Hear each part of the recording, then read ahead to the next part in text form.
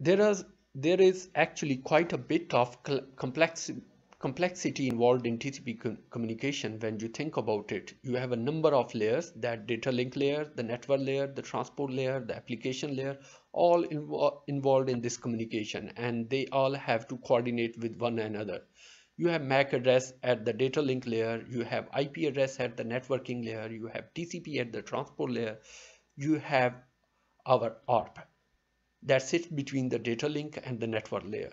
And so there are just a few examples. There are other protocol and functions that are all happening in concert with one another. So let's take a look at the host to host packet delivery process using TCP and simplify this to some degree. And as we go through this, we are going to see exactly how data is transferred on a network, how two end system can coordinate its packet delivery.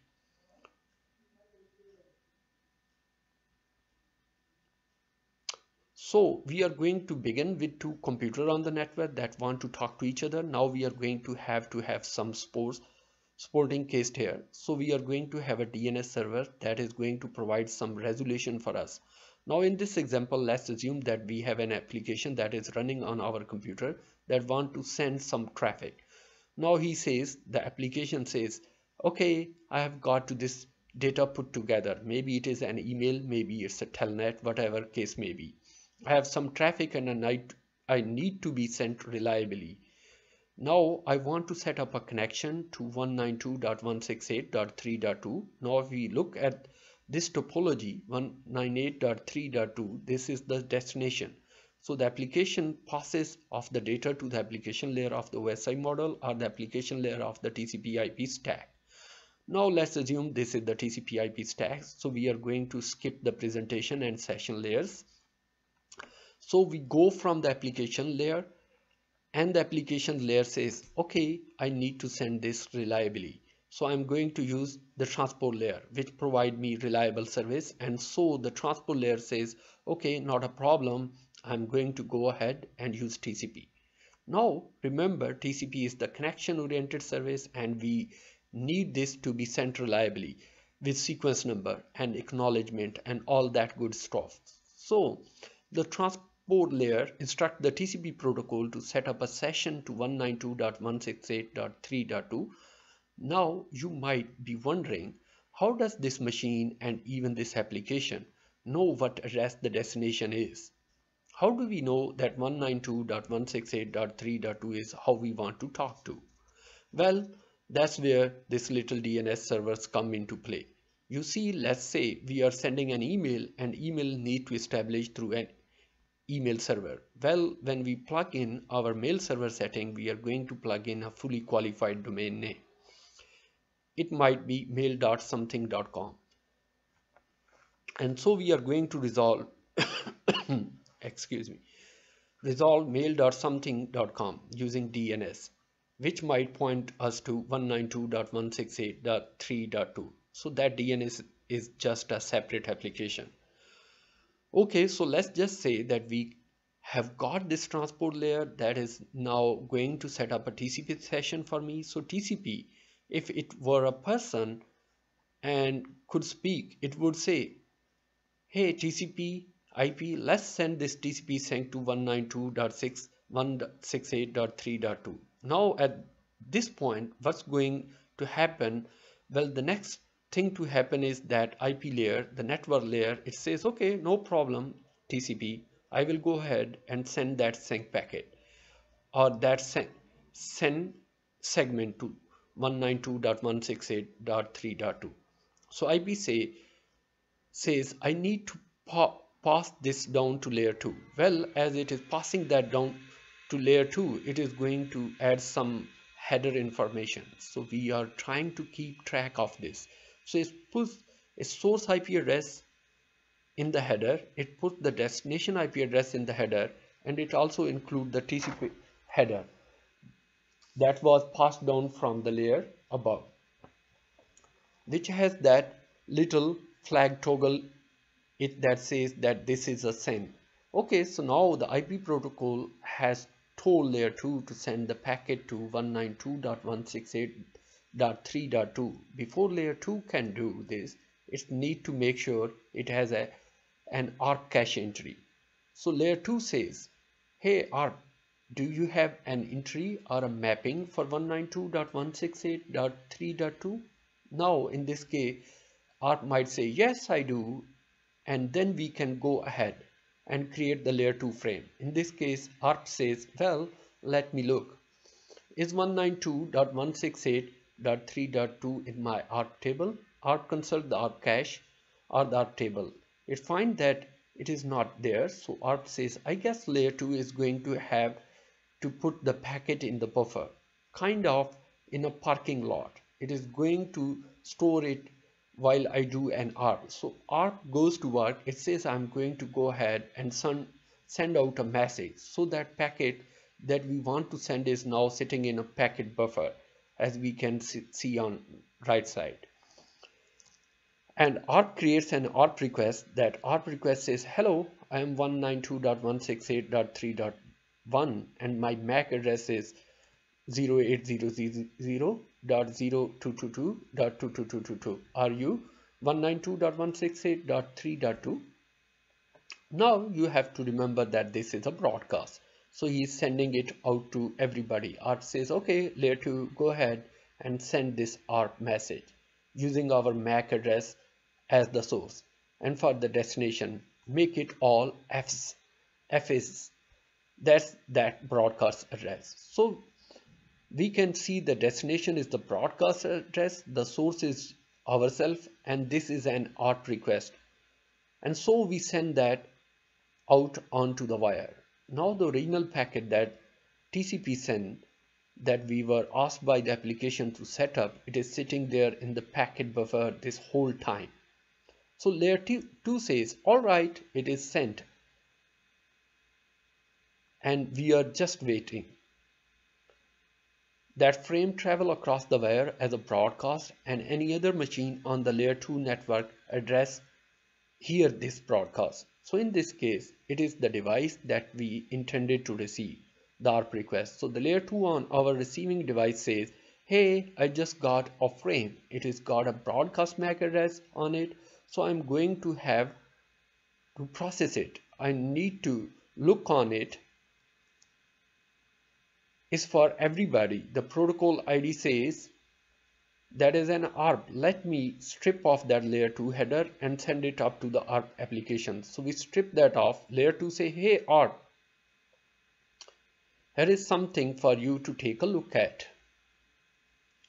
ARP says, okay, that an ARP request from 192.168.3.1. Now that I heard from him and I know his MAC address, let me put that in my ARP table.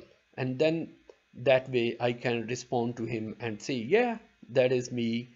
So now ARP says, okay, I need to put together an ARP reply that says, hi, I am 3.2 and my MAC address 0800.0222.1111. So then ARP says, okay, layer 2, can you send this ARP reply using our MAC address as the source and send it directly back to 0800.0222.222? No need to broadcast this. Send it directly to him. So layer 2 says, all right, it is sent and packet is now on its way. Now on the other side, layer 2 received that frame. He says, okay, this has my MAC address. I have to process it, and the protocol ID tell me that this is an ARP. So now let me strip off the layer 2 header, and then I'm going to send that on up to ARP. Hey ARP, here you go. I have got something for you. Now ARP says, okay, this is an ARP from 192.168.3. It is an ARP reply. Now I can add this IP and MAC address into my ARP table. And remember that can be viewed on Windows or Linux machines using ARP-sa command. So ARP says, hey layer 2, I now have that mapping you needed. 192.168.3.2 is now mapping to MAC address 0800.022.111. So now we can send that packet, that is the packet buffer.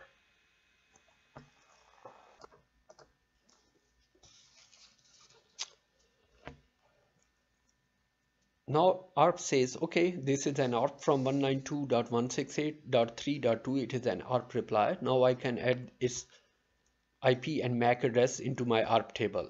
And remember that can be viewed on Windows or Linux machine, as I earlier said. So layer 2 builds the frame for me, and we can see in the frame that is now built. We have a couple of item of relevance. There is that original TCP send, that is my layer 4 information, that is my transport layer information. Then I have my source and destination IP address, that is the network layer, or what we might call layer 3. Then we have the source and destination MAC information, we might call that layer 2 data, and the source and destination MAC are specific addresses. This is not a broadcast, this is a unicast. Okay, so layer 2 says, all right, I can send that pending packet, and it gets sent across the wire. Now when the receiving computer sees that frame come in, he goes, okay, I've got something, it is got my MAC address on it, and so this is for me. That means that I need to strip off the layer 2 information and pass whatever is left up to the network layer. The network layer looks, he goes, yep, that destination IP address, that is me. So I need to strip off layer 3 information and pass it up to transport layer.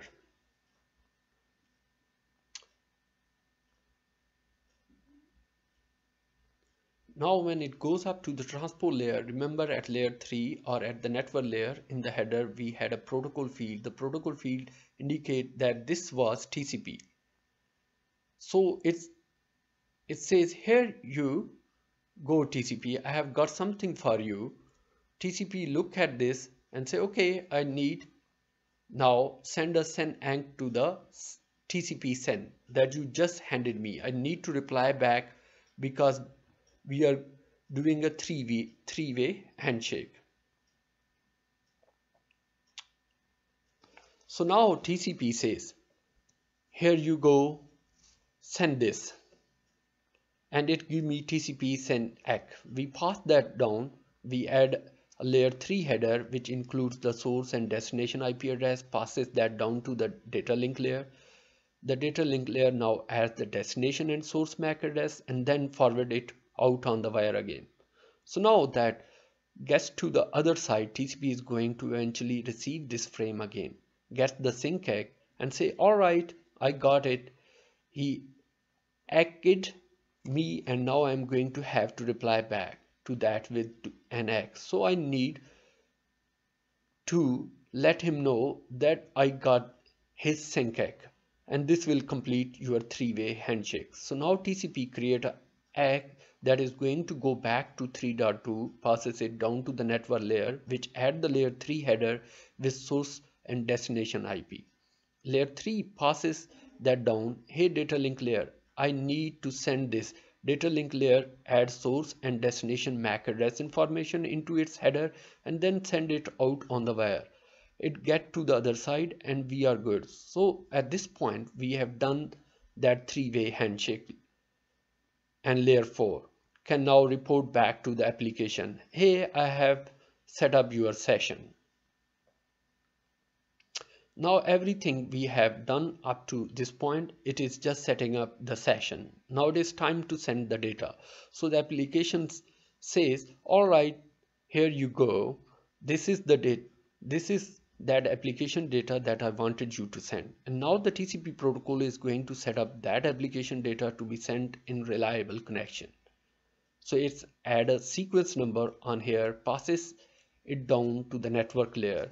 The network layer adds source and destination IP address, that down to the link layer adds source and destination MAC, and then passes that out onto the wire. It gets sent across the wire as it's come into the next device. The receiving device sees a frame.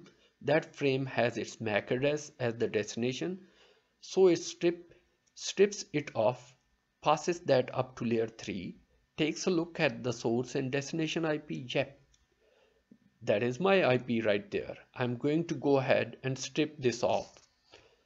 The protocol said it was TCP, so I pass it up a layer to TCP. TCP looks at the sequence number and say, okay, I got this data. I can hand this application data right up to the application.